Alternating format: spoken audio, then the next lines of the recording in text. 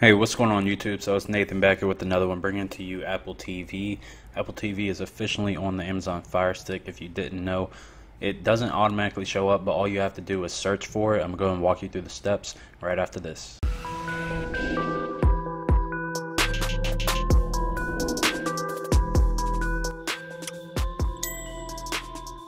Alright, so to find Apple TV on your Amazon Fire Stick, we need to search for it. So the first thing we do is go to the magnifying glass to the left hand side. And then once we're on the magnifying glass, we just simply use the keypad down below to type in Apple TV. Once you do start to type in Apple, you'll then see it auto-populate. And then all I did was type in Apple, A-P-P-L-E. And then it starts to auto-populate, maybe the third or fourth one down below. And then I made my way down. So I'm going to go down to Apple TV. Once I'm hovered over it, just click on Apple TV. Alright, and then these are the options. You'll see movies and TV. You'll see apps and games. Under the apps and games section, make your way to the right and just keep going. It's so new that you have to search for it and go deep into the search results. But there it goes, the Apple logo with TV. That's it. You click on it. Once it does get a few reviews, it'll just show up the first app. But right now it's so new that you have to scroll through it. But you'll see downloaded. But before I download, I'm going to go ahead and click on a few of these screenshots just so I can show you what it'll look like. But I'll click on it and open it up right after this so I can show you what it does look like officially in the inside. Alright, so this is what it's going to look like. This is just a quick snapshot of what it will look like. You got your TV section, your movie section, TV shows, library, search, and settings. Also, in case you're curious about Apple TV Plus, Apple TV Plus is going to be a service that you can access within this app. And once Apple TV is released on the Fire Stick on November 1st, I'll bring that to you as well, another video. But right now, in case you're wondering about Apple TV Plus, it is going to be offering new Apple originals every month. It'll be ad-free and on demand. You can also add up to 6 family members to it. You can watch it on any device that has Apple TV, and it's going to be $4.99 a month. And you can also try it for free for 7 days in case you're interested. You can also get Apple TV Plus for free for 1 year if for any reason you bought an Apple TV, an iPhone, an iPad, an iPod Touch, or a Mac. So definitely keep that in mind. So you might already have it for free if you bought any of those devices. Alright, so I did go ahead and install this, download it. I'm going to go ahead and open it up. So the first thing I'm going to show you is the free content that you have access within the Apple TV. So you have quite a bit. I did see some HBO shows and a few other shows that were free on here. Alright, so once it's done loading, it'll say welcome to Apple TV. Watch all your favorite TV in one place and on all screens. So you can watch this across any type of iPhone device, Android, any type of device that will give you the Apple TV app. It says your playback and searches are used to personalize your experience. This is pretty much saying device analytics do you want to send to Apple, and this will also improve the experience. So I just keep it on send. That way when you do watch something, it'll remember that and you know, keep reminding you that there's something new on here for you to watch. So this is what the experience will be like. You have multiple sections. This is the free section here, free series premieres. That's the section that I was telling you about that you can watch a bunch of free content under. And then you have the movies section where you got all your new movies that are in theaters or just released from theaters. And once you do click on one of these items, you always get a trailer. You'll get some related categories, bundles, cast and crew, and then you'll see the about section. And also the Rotten Tomatoes score is also pretty handy as well. Alright, so if we scroll back up to the top and we want to watch this, we just click on how to watch. It's then going to ask you to sign in. You can either sign in on your mobile phone or you can sign on this TV. Also, if you don't already have an Apple ID account, you can click on Create ID there, or you can just go online and create your Apple ID from there and then log in. That's also going to be how they're going to customize the search. So it's going to be based on your login. So if you already click on a few things, it's already going to gather that information and begin to present it to you on the home screen. And then these are the Apple channels that you can add as well. You got Epic, Cinema, Cinemax, MTV, See Now. These are some other ones. You got BET Plus, you might be familiar with that, but the HBO, Showtime, all those you should be familiar with that as well, but you can add them here. And then you have your kids section, popular, and then your Apple TV channel highlights. Alright, so if we look at the top, that was the Watch Now tab. If I move over to the Movies tab, you'll then see the same similar situation. You have top comedy, top drama. You have just a bunch of different categories that you can choose from. And it kind of just personalizes it for you. Well, not just yet, but it will start to personalize. Same thing for TV show section. You have your free section, your fan favorites, popular, and then you can try those Apple TV channels, or you can add your HBO, Showtime, and all that. And that's if you already subscribe to them. If you don't, then it won't really come in handy unless you purchase it. As for the library tab, you want to sign into your account, and then that's when your items will show. All the movies and TV shows that you've purchased along the way, it'll show under your library section. I had purchased a movie from like way back in 2013 when I had an iPhone, and it was still showing that movie, so that was pretty cool.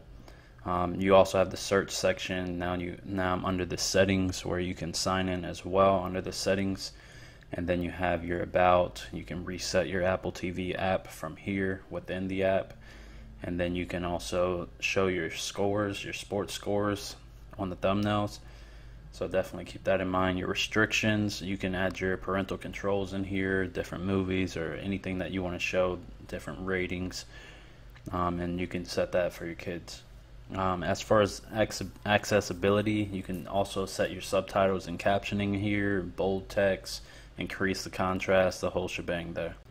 And also, if I go back down, this is where you would adjust your analytical data. If you don't want Apple to, recommend things or different types of content to you, you can definitely turn that off. Where it says share Apple TV analytics, you can just turn it off.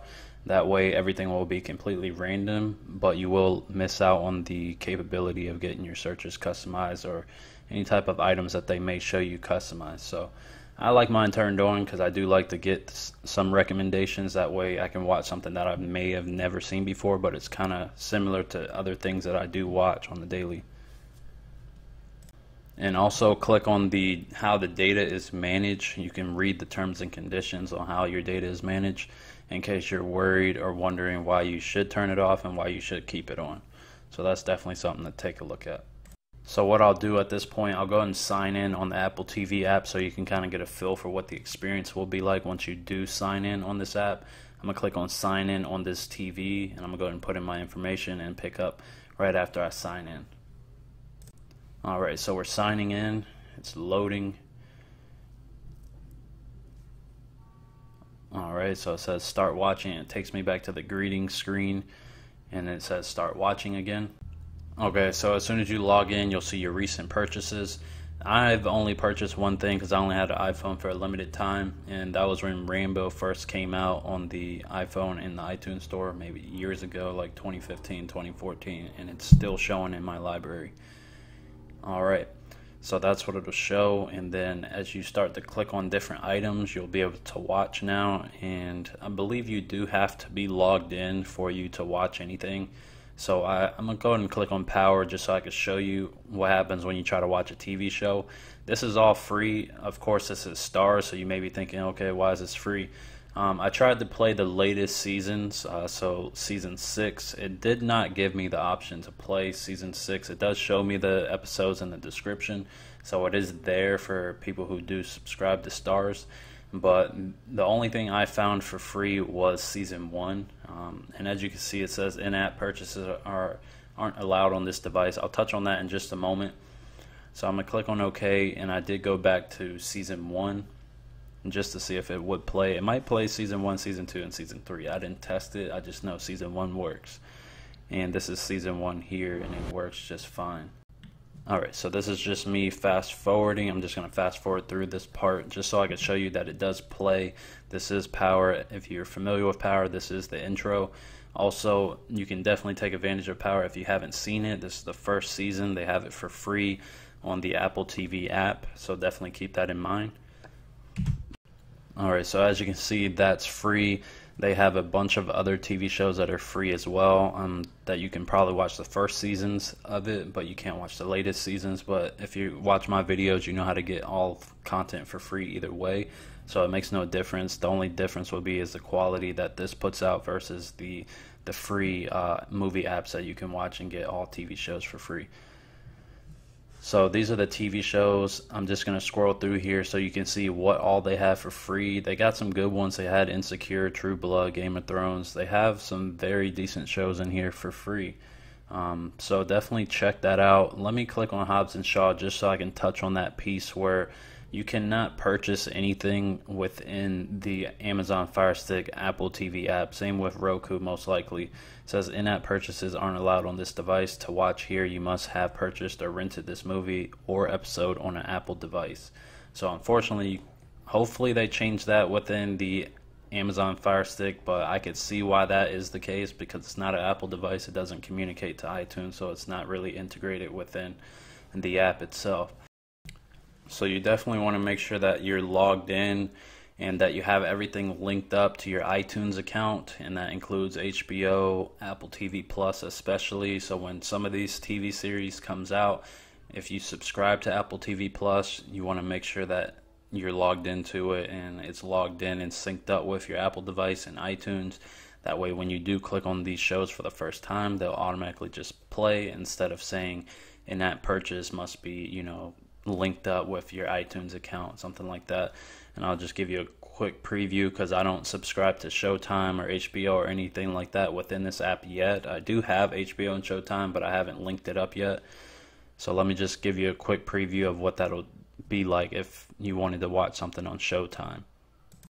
So I just picked something randomly, the Happy Times Murders. If I wanted to watch that through Showtime and I click on how to watch, and you immediately get prompted with in-app purchases, and then it says you must subscribe to this within iTunes. So just make sure you subscribe to it within iTunes, or I'm pretty sure if you have any type of cable provider, you can link it up with your iTunes. That way when you do open this app, you can start watching everything for free, and you'll just click on it and it'll just work. So that'll be awesome. I believe this app has a lot of potential once you do configure and set everything up within the iTunes app. So that's pretty good.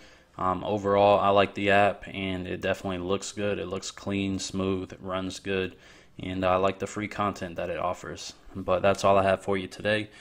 Thank you so much for watching. You have a great day. Give it a like, comment, subscribe, and I will see you in the next one. Peace.